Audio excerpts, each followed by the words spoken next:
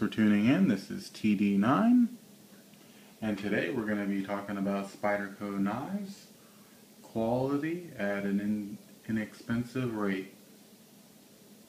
So we have two Spyderco boxes on the table. They both look the same, but we have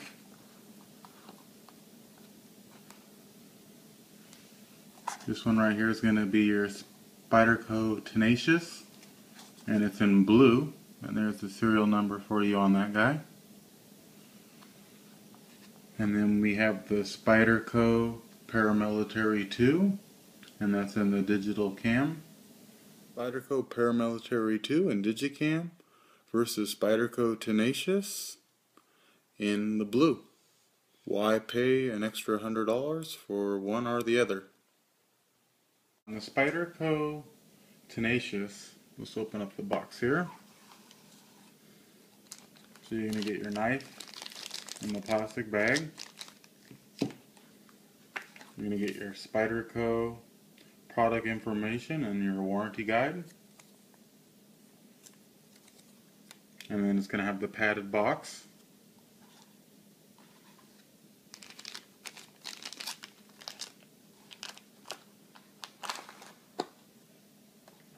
On the Paramilitary 2, you're going to get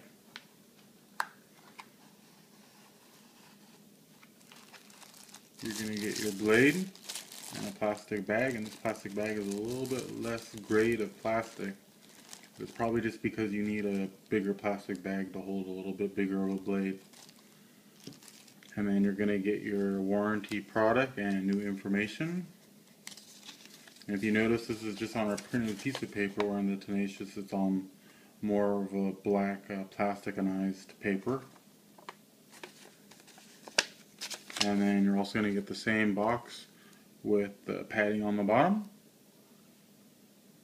Alrighty guys, let's take a look at the difference between both of the blades.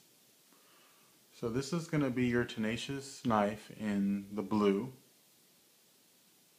And with the Tenacious, you're going to have a noticeable smaller lanyard hole than the Paramilitary 2. So that's going to be this right here in the bottom.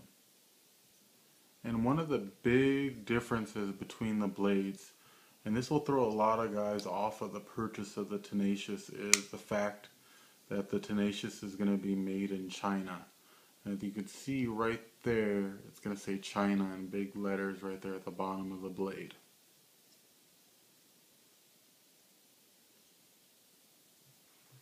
And on the Tenacious, you're going to have a gypped liner lock right there. And it's got a really nice textured jipping right there across your liner lock. Pretty nice.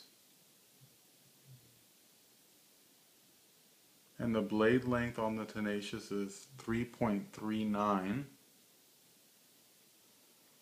And the blade steel is the 8CR13 MOV, which this blade steel can rust on you if you do not care for it. So it's not going to want to be something you bring back camping, or you get water on it and you don't care for it at the end of your trip. You just let it sit, and it's going to get some rusting on it, so you're going to want to take care of that.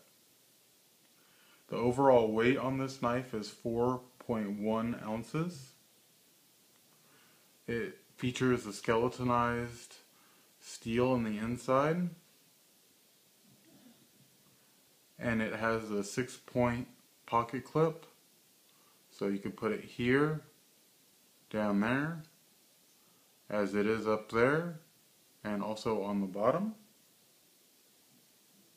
This blade comes pretty sharp right out of the box, so no need to sharpen, but if you want to hold a better blade, you can sharpen, and along with that steel, it's not going to hold as nice of a blade, but you can sharpen it, and it is pretty sharp out of the box. So it does have a G10 handle. And overall, what I would rate this for a Spyderco knife, I'm going to give this 8 out of 10 stars. And they retail anywhere from $59.95 all the way up to about $75, depending on the color you get. So the blue's going to cost you a little bit more with the satin finish. Let me give you another look at that. So you have the jipping On the back spine, you're going to have the leaf-shaped blade, a little bit lighter of a spider image right there on the blade. You're going to get the smaller spider hole, but it actually makes it a little bit easier to flip out. So that's your Spyderco Tenacious in G10, and that's the blue. Alrighty, so why pay more for the Spyderco Paramilitary 2? Well, the Spyderco Paramilitary 2, first things you're going to notice is your spider hole is going to be a little bit bigger. And this is for military application and in-home. So if you're wearing your shooting gloves, you're wearing your tactical suit, you can flip that open real easy with a nice pair of gloves on. Where the Tenacious is going to be a little bit harder to get your finger in there to flip that open. You're going to have a larger lanyard hole on that, so you can put more applications attached to your blade. And then one of the really big turns on this knife is it's completely made in the United States of America. And it's going to say that right there on the back. It's going to say Golden State, United States of America, planet Earth.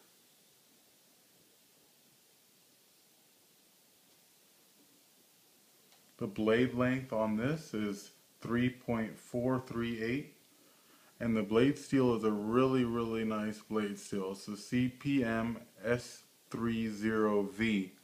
So this blade steel is not going to rust on you as easy. So you could get this guy wet, and if you didn't clean it, it's not going to rust right away on you. The overall weight on this is 3.75 ounces.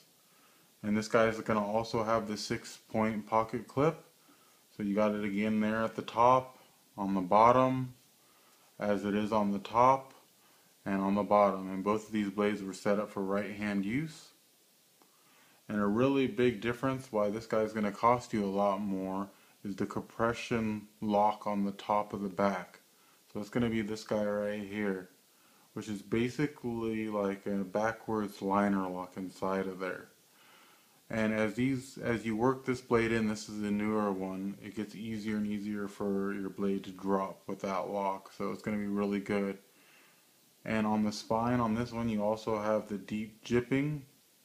It doesn't feel as aggressive as it does on the Tenacious, but it does not, don't get me wrong, you do not slip. It's like more like of an elegant, really in detail jipping, and you have it lower there too. So there's no slip whatsoever. It feels really nice. On the other side, you can choke up on this one as well as your Tenacious. It's a lot bigger and easier spot to do that with.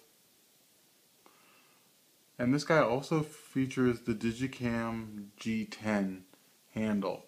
But the big difference about this G10 is it really has a noticeable texture in the G10. So it's going to be just a really nicer gripping G10 than the Tenacious. I'm not really exactly sure why, but for some reason the G10 varies from knife to knife. So the expensive knife's going to have a better G10 most of the time. You have a more detailed Spyderco logo on this knife and on your pocket clip. It just overall it looks better, and they use a better steel. This is also a skeletonized steel inside. And then there's a look at your Spyderco Paramilitary 2 and the Digicam. And I'm going to give this guy 10 out of 10. Just because the quality of this blade you cannot beat. Spyderco really did a really nice job with this one. There was an original Spyderco Paramilitary 2 that had some kind of a really big weird hump right here, and it was really hard to hold in the handle. But now they have it it's really looking good now, guys. So I'm going to tell you, this is the one to get. But if you can't afford paying the retail price of $174.95, and you can usually get these for about $110 to $130, then go ahead and get the Tenacious if it doesn't bother you with the fact of being made in China. It's a really good blade, and there's a lot of options to get in the Tenacious. If you have a little bit more money to spend, you might as well get your Paramilitary too. And if you can afford to get both of them, they're very good, very quality knives. And Spyderco is really addictive. So watch out because you could break your pocket wallet on this one, guys. Alright guys, thank you for all my new subscribers. You guys are keeping my channel alive. And I'm also going to be visiting the Spyderco booth, SHOT Show 2013. I already have my interview plan set up with them. So I'm hoping to get a look at their new flip-up blade knife. And as always, stay shooting, guys. This is TD9. Pick up a new Spyderco knife today. Alright guys, I'll see you next time.